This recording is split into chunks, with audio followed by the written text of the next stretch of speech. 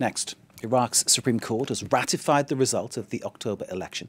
It confirms the victory of the political movement of the Shia cleric Moqtada al-Sadr.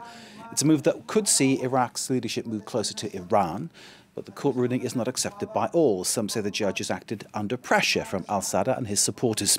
Let's bring in for a wider analysis of this story Myriam Benraad, who's a professor of international relations at the Schiller International University. Professor Benraad, thank you very much for being with us. Given there's already an amount of doubt over the Supreme Court decision, is this a workable situation? Well, I mean, it all depends on what the protesters will do. I mean, most of them, as you know, are linked to dominant Shia militias, which have become political actors for many years, which were contemplating a victory for further consolidating their sway on the state apparatus and institutions. And through this decision, the Federal Supreme Court is attempting to reaffirm, well, first of all, the sovereignty of Iraq, because most of these militias are backed by Iran, so they're a vehicle of Iranian interference. And the second thing is that there's also this struggle for the state of law, which very few institutions have managed to maintain. So the Supreme Court is trying, I think, to endorse a role in this respect, but it all depends on what the next maneuver, the next action of these militias will be, and also what the Iranians will attempt to do in terms of further interfering into domestic Iraqi politics. Indeed. So if Moqtada al-Sadr has now won the election, what does he actually want? Can you give us any kind of idea as to what his programme might be, what his political wishes might be? Well, he won the election, but he's not a bureaucrat, he's not a technocrat, and he knows he's a nationalist, populist leader, and he's built a popularity for now 2 decades.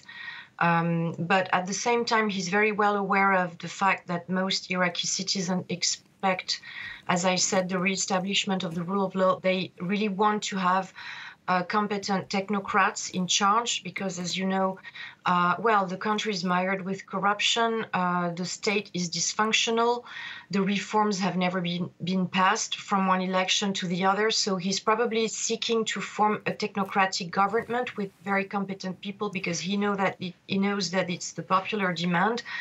But he's now clearly engaged in this fight, in this struggle for power and influence with rival Shia militias. So we'll see, you know, how once again Iran will act as a broker, what the decision will be, and which is why also talks with the U.S. could be decisive in this respect because, well, the 2 main actors basically having influence on this are the U.S., less today, but still, and Iran. Are the people of Iraq likely to see any difference in their day-to-day existence? Will this decision, this new government, improve their lives, do you think? Well, that's the main problem. There's a disconnection between formal democracy, so formal electoral democracy in Iraq, and how people feel. So for a lot of Iraqis, they feel that they vote for nothing, that there's no change, that this entire Iraqi elite, as I said, is corrupt, is incompetent, unable to provide the well-being that they need, that they've been calling for so many years. So democracy as a principle is quite discredited, and people have real demands. I mean, you know, they are not demands, claims that this government will be able to postpone.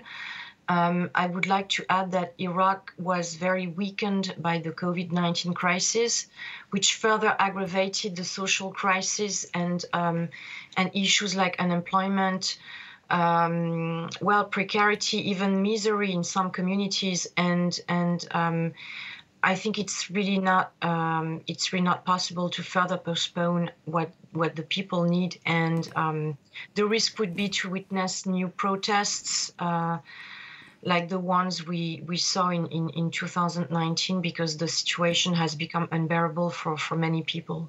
Myriam Benraad, Professor of International Relations at the Schiller University, thank you very much indeed for that analysis of the implications of that ratification of the election results in Iraq, giving the Shia cleric Moqtada al-Sadr's political movement victory at the Supreme Court, ratifying that. But of course, as our guest showing, many more questions remain to be answered in Iraq going forward.